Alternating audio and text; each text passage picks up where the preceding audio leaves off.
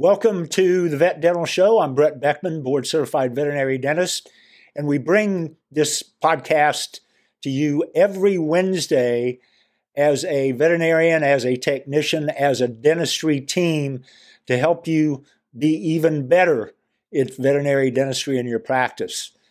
We're sponsored and partnered today with the Veterinary Dental Practitioner Program. If you're interested in being among the best anywhere in general practice as a team in veterinary dentistry, I invite you to request an invitation. Let's go to ivdi.org/INV, like invitation, first three letters INV. So IVDI, International Veterinary Dentistry Institute, ivdi.org/INV, and we'll get you the information that you need. And I want to welcome you just before the holidays to take in some not so common knowledge that should be, and we should be using this in our practice every day. Many of you are, many of you may not be. So if you're not, this is definitely an actionable step that you should incorporate into your practice immediately. If you are using it, congratulations. Here's a review on how it should be done and done correctly. And once we get done with this episode, we will post a live version of what I'm going to describe here in the Facebook page that was taken live from our live course and video there in the live course. So you'll have a video on exactly how to do this procedure, and then you'll have all the adjunct slides that you can see, and I'll explain that as I go, starting right now. So imagine that you're looking at a maxillary canine tooth. You've got the tooth, you've got that big zone of attached gingiva just above the tooth, and then above that you have a line that separates that attached gingiva with the unattached gingiva, which is dorsal to it. And then at the base of that attached gingiva, close to the crown of the tooth, is your sulcus, or your periodontal pocket, or your normal pocket, or your periodontal pocket if it's abnormal. And then imagine placing your probe in that pocket, in a normal pocket where there's no changes, and that may go 2, 3, 4 millimeters, depending on how wide that attached gingiva is and what tooth it is. But that really doesn't matter as much as if you pass it and there's no bleeding, then that's a normal pocket. But if you pass it, regardless of how deep that pocket is, and it bleeds, that tells you that there's granulation tissue in the base of that pocket, and it tells you that there's granulation tissue lining that pocket, which is normally lined by gum tissue, the same tissue that is the attached gingiva. So when periodontal disease steps in and those gram-negative anaerobes start to cause inflammation in that pocket, the base of the pocket, which is what attaches the tooth to the bone or the junctional epithelium, starts to get inflamed, and it turns into inflamed granulation tissue. And the same thing happens on the lining of that pocket. So if we leave that and just clean the tooth and clean under the gum, and we don't do anything to alter that granulation tissue, when we come back in 6 months, 12 months, that pocket's going to be deeper. And eventually it's going to reach beyond that mucogingival line. And once it does, that becomes an extraction. So we want to stop that. We want to stop it in its tracks ahead of time. And we have plenty of opportunity to do that in many of our patients that we see in our general practice, especially those small breed dogs, 20 pounds or less. And it gets worse as we get down in poundage, if you will, if that's a word. So 10-pound dogs, worse, 5-pound dogs, even worse. And those changes can happen as early as a year of age or even earlier in some of those smaller breeds. So we want to be watching for that. We want to be probing and checking pocket depths, more specifically, not just depth, but we want to find out, is that a bleeding pocket? If it is, it's abnormal, and we need to clean it out.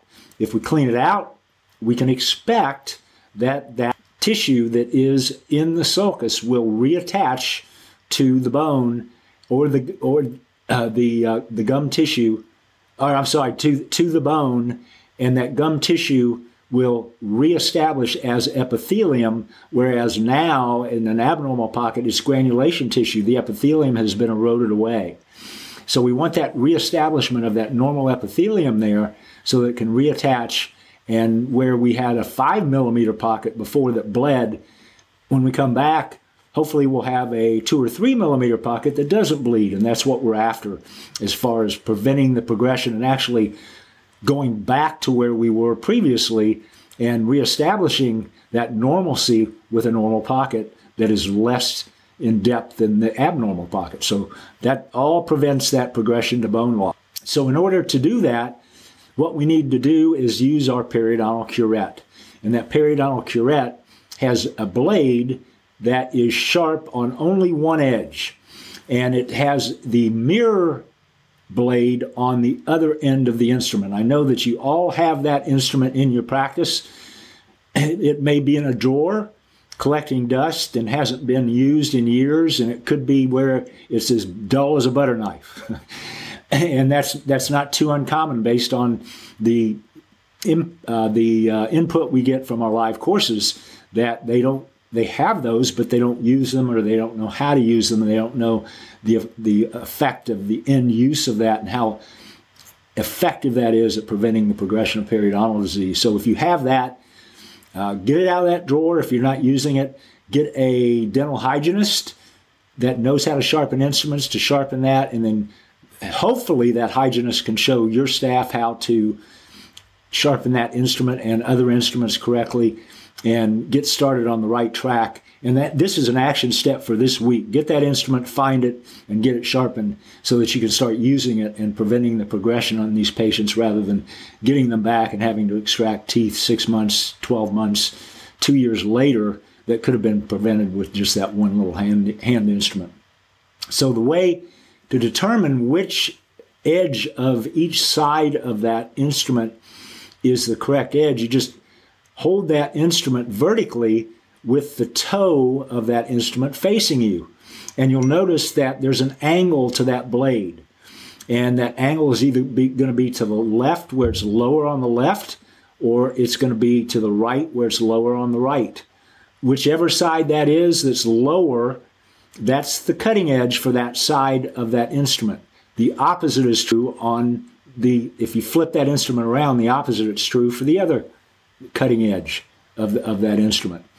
So I'm going to post this in Facebook so you guys can see exactly what I'm talking about. Many of you can visualize that. Many of you know and are familiar with that instrument, so you know that there is only one side that cuts, and it's always the lower side as you look at the toe. That's the side that you want to put on the root when you're cleaning the root adjacent to that granulation tissue, and that is the side that you want to use against the granulation tissue in the pocket at the base, and also to scrape the lining of that pocket to free it of that granulation tissue and expose the connective tissue underneath so that connective tissue can reattach. So that instrument is used primarily for that, and the term that you use that you can apply to that, and also that I would strongly recommend you immediately put into your dentistry service sheet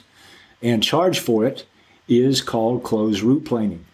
And so with closed root planing, what we're doing is we're root planing by scraping the diseased cementum or the calculus or debris, plaque, whatever's in that sulcus adjacent to the tooth. We're scraping that out with the sharp edge against the tooth side, and then we're using the sharp edge against the tissue, which is called subgingival curettage. So closed root planing consists of root planing and subgingival curettage. So I would suggest you put that in your fee sheet. Most people charge $8 to $20 for that procedure per tooth. And once you're done with cleaning that out, which again, we'll have a video on the Facebook page at Vet Dental Show. You can search that on Facebook, in Facebook. Just search Vet Dental Show, and we'll come up.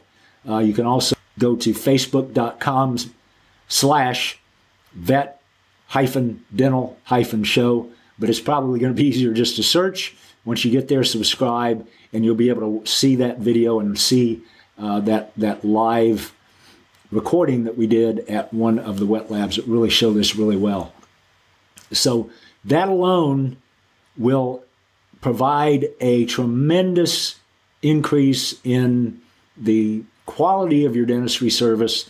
It'll definitely pay for itself very quickly with charging for those procedures, and it'll benefit the patient tremendously going forward. So take those with you. Use those as our holiday gift. Incorporate them into your practice, and that gift is for your patients and for your clients. And they will thank you for that preemptive type of approach so that extractions down the road become minimal to non-existent. I hope you enjoyed that episode. If you'd like more information about the Veterinary Dental Practitioners Program, please submit to request an invitation at ivdi.org/INV.